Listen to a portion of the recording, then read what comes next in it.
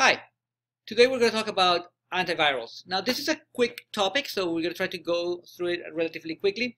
The first thing you need to know what are viruses, okay? And viruses are living organisms. We don't really know if they really satisfy the idea of what is life because they cannot reproduce independently.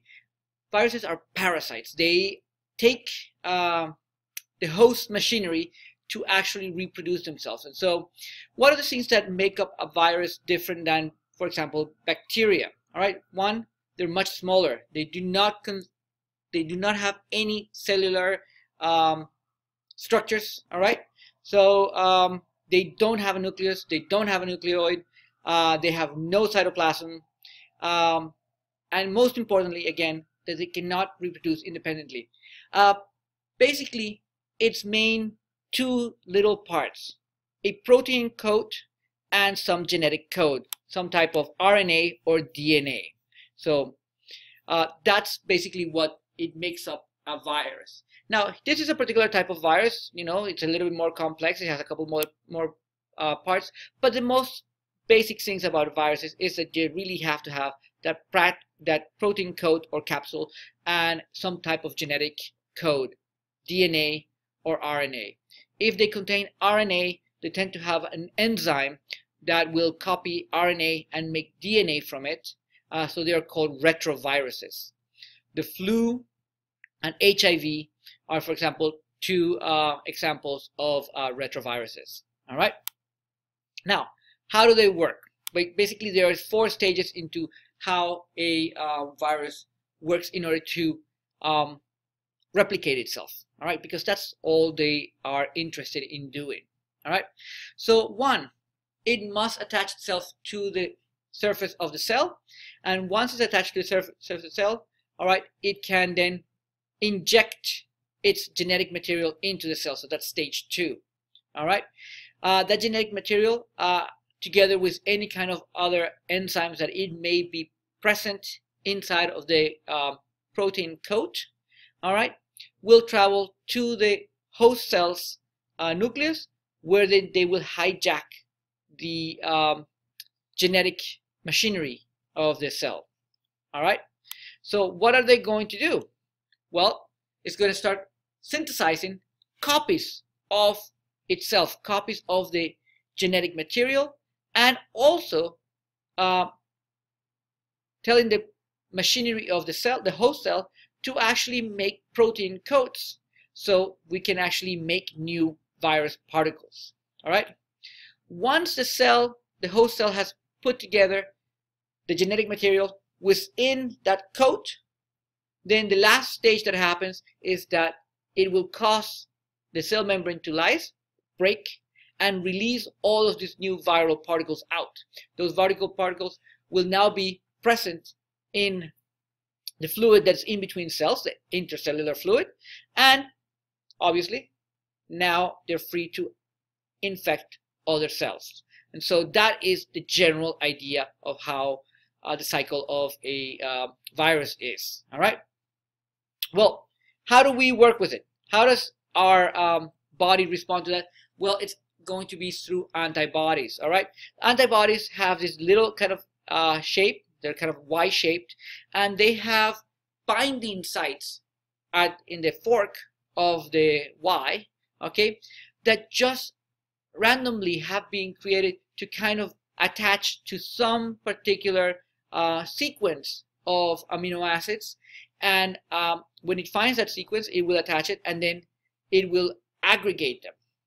All right, those virus particles that get collected like that then get destroyed by some other type of white blood cells that will come and eat up and gobble up and digest those aggregates from antibodies. All right, this is just a simplified version of what's going on. Now, even though we have response for this, the reality is that there are many viruses that get past our immune system, and so we try to develop antiviral drugs. But it's been relatively difficult to do this. And why? Well, because, and here are the important things to understand of why development of antiviral drugs have been difficult.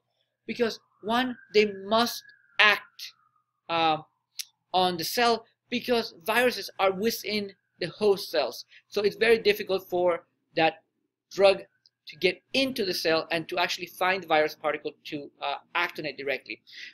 Second, viruses mutate very, very rapidly. All right, they have a very high rate of mutation. So even if we develop a drug that is actually capable of stopping a particular virus, that virus may change in just a few generations. And related to that, of course, is the very high rate at which viruses multiply. The more rapid the rate of reproduction, all right, or of multiplication, the more rapid the rate of mutation as well. And so those go hand in hand, making it more difficult. All right. So what have we done to try to get antiviral drugs to work? What we really try to do is we can modify the genetic code in the host cell in order to stop it from being able to read the genetic code from the virus and therefore stop it from actually hijacking the machinery. Two, a different way of stopping it is by stopping the enzymatic activity in the host cell. So the host cell no longer has activity and therefore again stops the virus from acting. This is not great because you are telling your cells stop working, do not do anything else. Now it stops the virus from being reproduced, but it also stops all other functions, and it does not get rid of the virus. The virus is just trapped inside of that cell. And finally, we could try to make changes to the cell membranes in order to avoid, all right, or prevent the entry of the virus or the virus genetic materials, for stopping it from being injected. But that has resulted, it's been very difficult, and there have been mutations. The few times that it was done, the mutations have now happened, and the virus can now get through again. All right. So, so if we look at the 4 stages, all right, no of viral reproduction or action, right? No drugs have been very good at actually stopping the attachment from of viral particles onto the receptors and to the surface of the host cells. All right, that has been very, very difficult, and so no much has been able to do with that. The second thing that has happened that we have been able to do in the second stage is to inhibit the injection. Okay, so the attachment not possible, but inhibiting the injection of the genetic material and the enzymes into the host cell has been able to be done with drugs such as amantadine and rimantadine. All right, so here we got these 2 structures. All right, those structures are not in your data booklet, so you don't really need to memorize it, but it's not a bad thing. The only problem is that viral strains have mutated and have developed resistance to these particular drugs, so they are no longer effective. All right, so we are left with the last 2 stages, stage 3 and stage 4. All right, stage 3, remember, is when we have the use of the machinery of the host by the genetic material of the virus, all right, in order to produce new copies. And so here we have 2 particular drugs that have been relatively successful, all right, and I do talk about this as being relatively successful because they're not perfect, all right, but they do help interrupt the reproductive system or the reproductive cycle of the virus. All right, these 2 drugs are Acyclovir, all right, which is used for herpes, all right, and cividudine, sorry, which is used for HIV, a human immunodeficiency virus. All right, these 2 drugs, and here they are present in your data booklet. All right, on table 34. In pages 39, both of them are on page 39. So these particular drugs, acyclovir in particular, all right, mimics the structure of guanosine, and guanosine is one of the base pair one of the bases in in DNA. All right, and by actually doing this, it actually gets incorporated and stops the activity of this copied genetic material. All right, so by doing this, it stops making new copies of the virus. So that's one of the things that acyclovir is going to be very good at doing. All right, now cividulin is similar to another base from DNA. Rather than guanosine, it is similar to thymidine. All right, now thymidine does not have this azido group over here, which is what siduvudine, I cannot say this quickly, siduvudine can actually do. And again, it behaves by incorporating itself into the RNA. And when it's making this new genetic material for the virus, this material is inactive and therefore cannot be copied, cannot trigger the production of protein codes, etc. All right, so this is actually a nice way of stopping and reducing the action of this virus. The fourth way of doing this is when we have drugs such as Oseltamivir, which is Tamiflu, and Zanamivir, which is Relenza.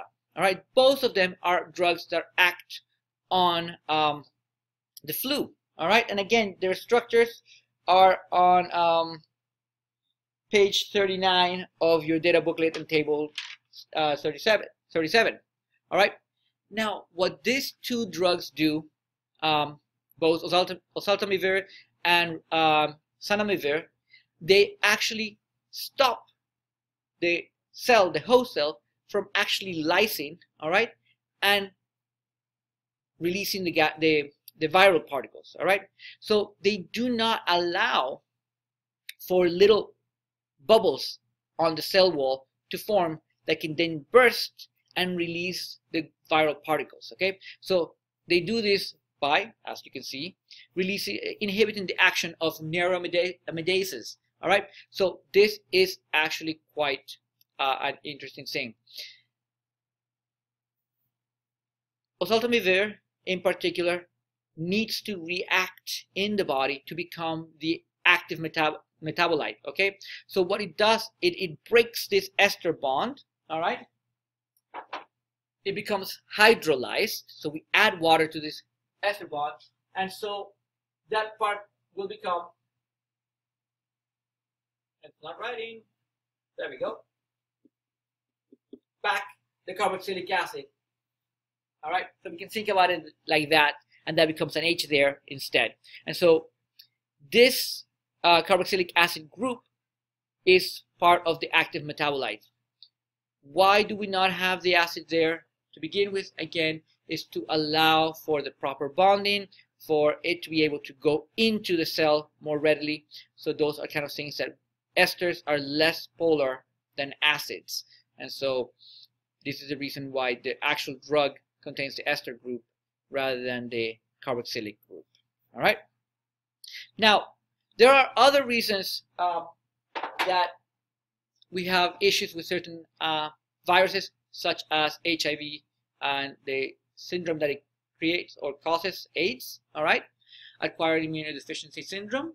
All right, and it's one because it's a retrovirus. Retroviruses actually mutate more readily, more rapidly than DNA viruses. All right, the reason for that is that they only have one copy of the genetic material rather than having two strands. Therefore, it's more easy for it to have mutations, changes in those base pairs. All right, in this case, I guess not a pair, in those bases. All right, two, HIV attacks the cells that are responsible for the immune system's response to viruses, which is in fact something that makes it even more difficult for our own body to kind of actually help itself. All right. In addition to that, all right, there are many other issues that have that come about. HIV has a very rapid rate of mutation. It can lie dormant. All right. any drugs that have been developed like AZT and I'm spacing right now on the name of the drug, sorry, Siduvudine, all right, actually also have very toxic effects on the host cells, and therefore there is an issue. But the biggest problem with treating HIV/AIDS is, of course, the socio-cultural and socioeconomic issues about it. The drugs are very expensive. All right, so all of these antiretroviral drugs are quite expensive. Two, because of the population that initially HIV and AIDS was involved with or presented itself in, it has had a lot of social stigma, all right, because of issues of different cultures and different groups having problems with homosexuality, with intravenous drug use, and the idea that because it can be transmitted as a sexually transmitted disease, that also is an issue with many different cultures and religions, and so that is going to be a problem. So development of these vaccines vaccines for HIV/AIDS have not been possible yet. We're hoping for some better options coming up, and luckily there has been some new combination of antiretroviral drugs that have become much more potent. They are working well. They have less side effects, so there is the possibility of it being a disease that can be managed, but it's still something that is pretty difficult. All right, well, that is antivirals for you. Thank you.